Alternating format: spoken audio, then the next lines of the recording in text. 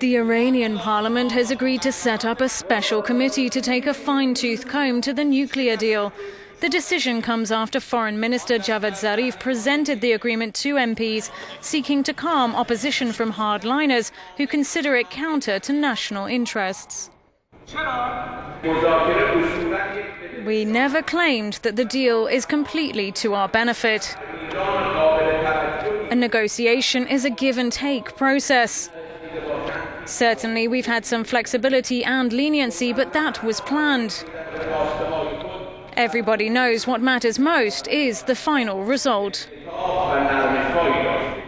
The UN Security Council unanimously approved the deal on Monday, but included a provision to reinstate harsh measures if Tehran reneges on its promises, an amendment which has irked some. However, the spokesperson for the National Security Committee explains that overall the Parliament has a positive interpretation of the deal. He added that there are some issues and problematic points. The Parliament technically has the right to reject the deal, though it's unlikely they would act against it after it won approval from the Supreme Leader. Our correspondent said Zarif's mission at the Iranian Parliament was no easier than his mission at the Vienna talks.